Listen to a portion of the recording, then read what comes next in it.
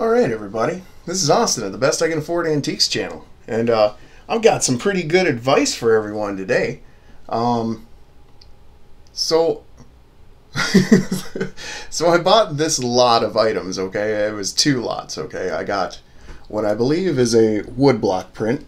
You can see some details as I gently caress the rice paper or whatever that's over it. So I'm going to make a video where I take off the rice paper and we see what there is under that. We'll figure that out together, whether or not it's a real woodblock print. Paid about $35 for it, so not a horrifying price no matter what. Even if it's fake, I mean, you know, maybe sell it for $20 or something, so we haven't lost too much. Now, these bronze dogs before you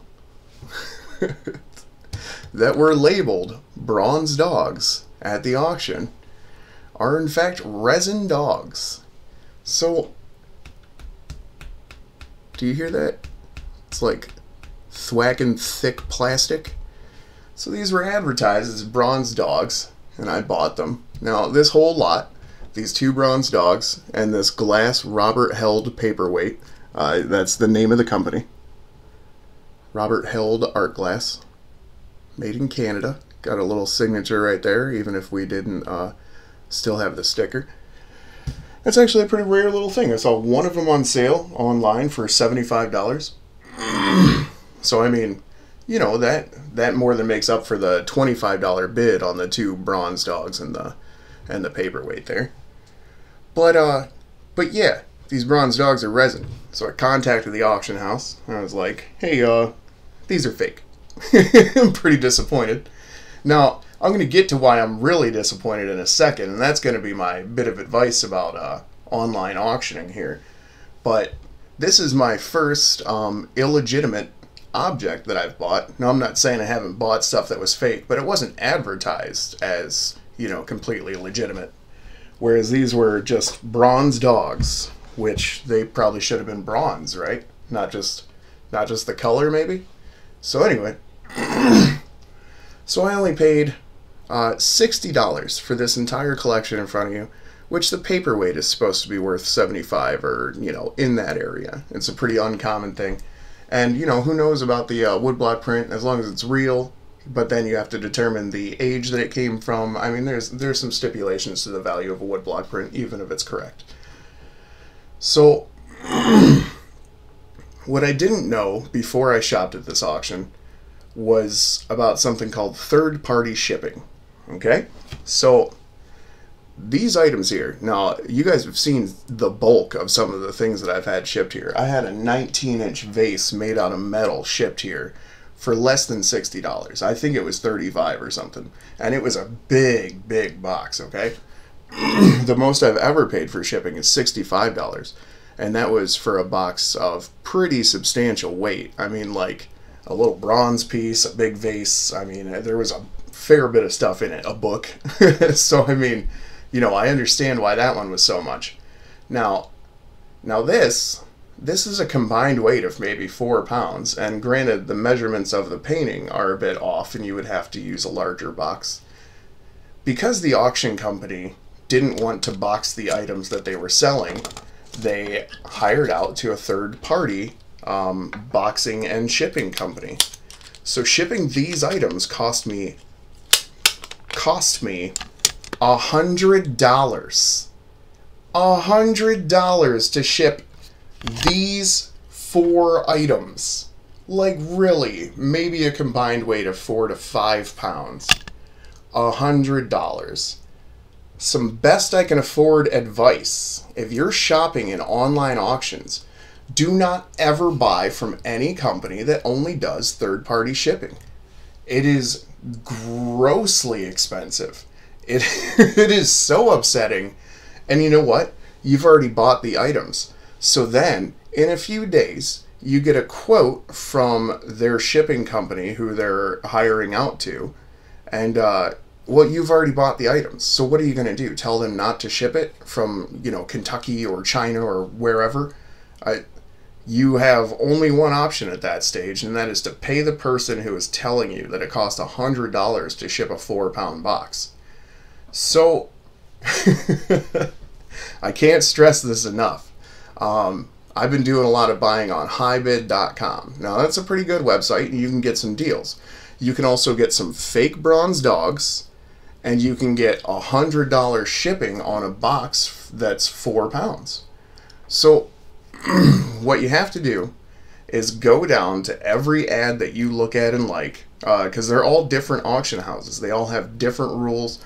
It's really confusing. I mean, I almost don't even recommend HighBid because it's so confusing. There's so many ins and outs. There's companies that don't ship. There's companies that you don't even realize are in Australia until you see that, like, it's AUD for the denominations instead of, USD. So, they're all over in Canada and Australia. I think those are the only 2 other countries I've seen them in. But yeah, I mean, you just got to look at every single bit of information in the ad for the auction lot and make sure that there is shipping, first off. Second, make sure that it's not third-party shipping, because basically what that means is, instead of the auction company putting something in a box for you, they allow someone else to charge you $60 to put it in a box, and then you're just on your own. I mean, I would much rather deal with any auction company that's willing to put something in a box to save me $60. I will never again buy anything from any company that says third-party shipping, because it increases the price of the lot by $100. It's insane. It's $40 more than I've ever paid for shipping on anything. And yeah, I'm just super grossed out. It was literally $99 something. So yeah, I got these fake dogs, and they're a substantial portion of the weight. I mean, I think they're filled with sand or something, just in the bottom. So they were probably 2/3 of the weight. They were fake, and they cost probably $60 to ship, which, I mean, I can't tell you how disappointed I am. I already spoke with the auction house. I got a $15 refund, which, I mean, fair enough. $15 is more than the auction house made on this lot. They gave me more money than they made selling this item. But, I mean, really, this thing cost me, $75 to get here. So, I mean, I probably wouldn't do business with that particular auction house again anyway.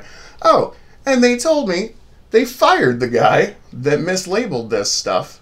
And I was like, well, I'm not trying to get anybody fired, man. It's just that, clearly these aren't bronze. He's like, well, it was a combination of things. Which, it's simple enough to say somebody's fired, online. Like, probably nobody's fired. It's what it is, It's what I would say to a customer that was mad, you know what I mean? Like, oh yeah, we already let that guy go. He won't be an issue anymore. Duncan. Old Duncan. You remember Duncan used to work here till we fired him? Because that guy with the bronze dogs? That didn't happen. That's not a thing. So anyway, this is Austin at the Best I Can Afford Antiques channel. Since I'm a beginner, I'm always going to come up with kind of like new weird tips that old experts and stuff don't have for you. And maybe they do. I mean, maybe somebody's already made 6 videos about this, but I think I'm the guy on that. Maybe. Oh, and somebody gave me the worst idea today. We're going to introduce something. Antiques Olympics. I don't know how set on it I am, but man, wouldn't it be neat if we started a collection of one thing from every country around the world that was either antique or art? Wouldn't that be pretty cool? We're going to give that a little bit of thought. We got Canada sitting right here, should be Japan sitting right there. We got plenty of Japan. We got plenty of China, plenty of America. Ooh, maybe a little bit of the old Hollandaise sauce? Whatever. I'm done. I got a bunch of yard work to do. I love you guys. Austin, Best I Can Afford Antiques channel. Like, comment, share, and subscribe. If you want to be friends, just do it.